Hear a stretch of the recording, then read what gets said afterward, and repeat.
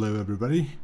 Today I'm going to show you how this neat little shading normal output you can create with any renderer out there can be pretty helpful when it comes to post-production your pictures. I was rendering this car here in Modo using V-Ray for Modo, and jumping here into Photoshop, and we have this shading normal output here. So what can be done with this shading output? So in Photoshop you have the option to select by color range. Means it's depending on the normals of your render, and it's defining the directions. For example, this one here with localized color clusters, you can select every face as every shape that's facing towards the camera, so somehow to the right. Just select it by this one here, and if you go in here now and take for example the curves adjustment layer, you can go into the colors and you can adjust the colors by on the right side. So like in this case here, it looks more like some yellowish color is coming from the right. You can tint from different kinds of layers, so it's just affecting everything that's coming from the right side. You can go in here now, select color range, everything from the front. For example, here you can just play around with the threshold. Going in here, just create another curves one, and you can create easily simple different kinds of looks depending on the shape of the car. Another thing you can do with it is, we just delete these one too. If you take a look here and on the mirror, it's nearly black here. It's no, you can't define somehow the shape here.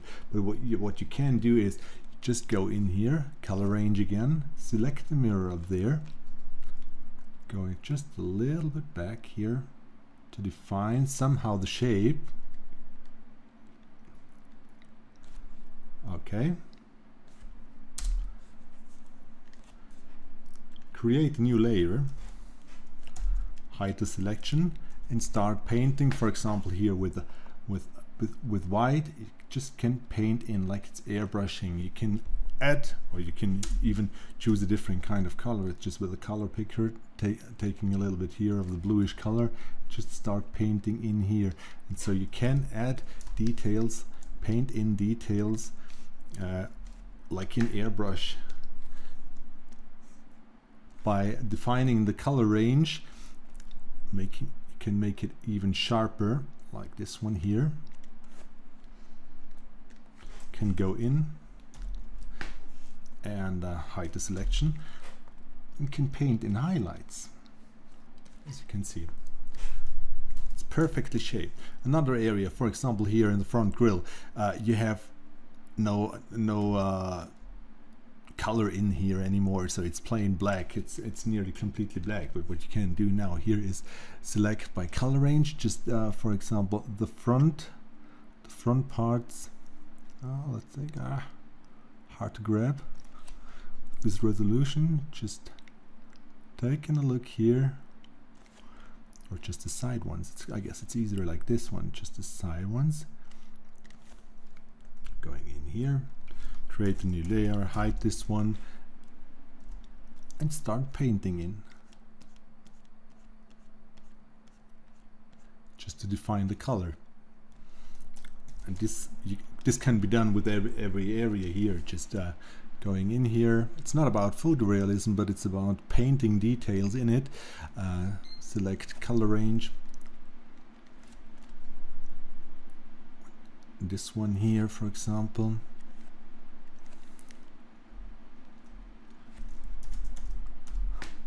Just selecting bluish color and start painting it in.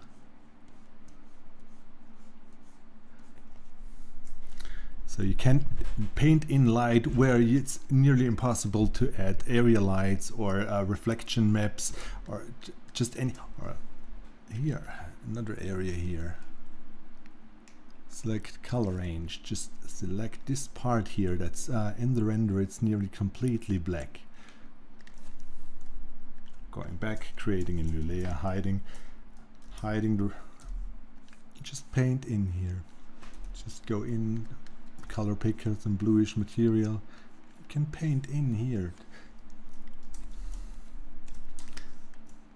And of course it's incredibly useful when it comes to paint highlights. Just for example here, the back tire, here it's completely dark.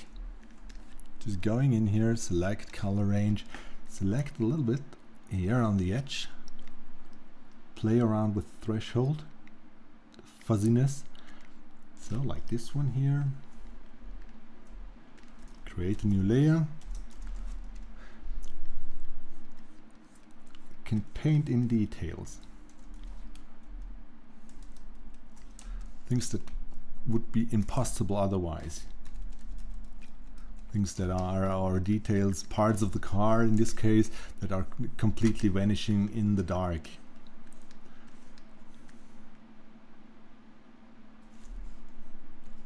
I don't like this one here. Just trying to find out which layer was the second layer here. Deleting this one here. I just want to have the front parts. Color range. Yeah, let's take this. Let's stick with this one here. Just that nothing in the background gets selected as well. So just create a new layer, hide it, and just paint in here. Look, and depending on what kind of resolution you have, you can paint in even more details. So it's really incredible, useful working like this. And if you want to, for example, just taking this highlight here, this area here, just going in, color range,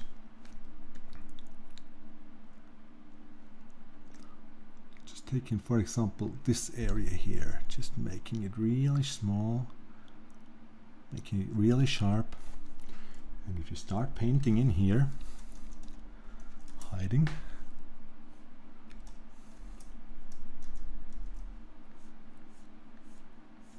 just setting the overlay,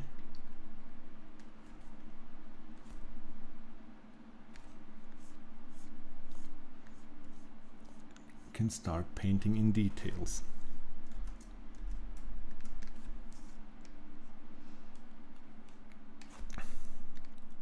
So the last one, but I think you got it somehow what I wanted to show you in this video. Just colorish a little bit blue, just painting it in here. So if you take a look at these, what I've painted in here,